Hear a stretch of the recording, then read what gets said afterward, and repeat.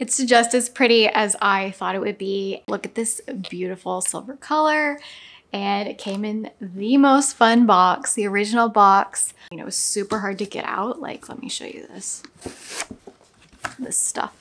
It was like super wedged in there. I got the footage back and man, like it just fulfilled every nostalgic texture, desire I had in a Super 8 film, and I'm so happy with it.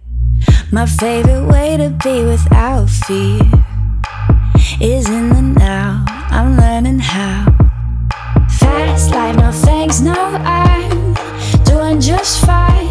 One foot in another, floating, enjoying my freedom, singing off key. I'm going to show you some of the lessons I learned and the mistakes I made, and yeah, just kind of share my journey of shooting with a Super 8 camera.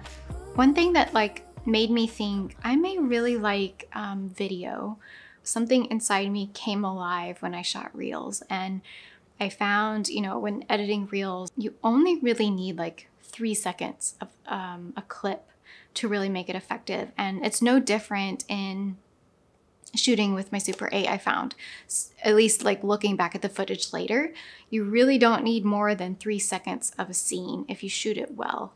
And also when you like, you know, you're hitting record, it's going, and then you stop it, it actually makes a really nice cut between that and like the next thing you're filming, because you can really max out those 3 minutes, and you can get a lot of footage on there, more than you think you can. That's really useful in making like a little film. There are like 3 modes. There's like normal speed mode, there's slow-mo, and then there's like super speed. And as you see in some of these, some of the footage, like my dog Maple is like flying around like warp speed. She's not really that fast in real life. But it was kind of a happy accident because it kind of added this like fun movement. And same thing with like some of my nephews, they look kind of like crazy. They're moving so fast. One thing I was kind of intimidated by was the focus. I didn't find that I could just like put my eye up easily to the viewfinder here. I actually had to hold it away a bit to really see what I was doing, but it was pretty forgiving, and I found like most of the footage was in good focus, and I don't really have to worry about that too much moving forward. One problem I did have, and I actually lost a lot of frames, like they turned black or mostly black, or I get like a hint of what was there. When something is backlit, the metering in the camera isn't built to compensate for that. So there's one little like footage we did inside, which there should have been enough light. And to give you a comparison, there's a photo my husband took on our Contax 645 film camera, and the light is beautiful and perfect for that camera.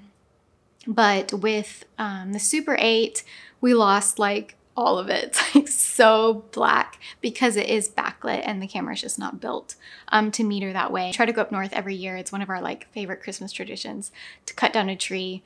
And it was just a little too dark this day, like, but I was like set on like using my Super 8, wanted that memory preserved in that way, and getting there sooner when the sun was a bit higher, I think would have helped these frames be even better.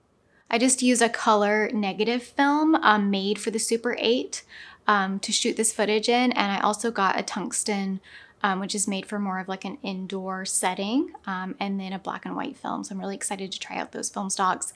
I want to try this one out again, just to see if I can expose it a little bit better and make it a bit prettier. It can take 2 to 4 weeks to get it processed here at the film lab I used in Toronto. So that's something to keep in mind for future, you know, hopefully not time-sensitive projects. There's just something about Super 8 film that just draws you in and makes you like feel something. You can't instantly hit replay, and that's actually a really good thing. You get it back and you're like, whew, like this is in some ways like some of my fears came true, where I made these mistakes and you can't ignore them. But then it's also like, man, I can't wait to see what I can make the next time I record. Make a friend on the way. Never ever felt so me. Watch me dance as we start. Watch me dance. Watch me dance as we start. Watch me dance. watch me dance.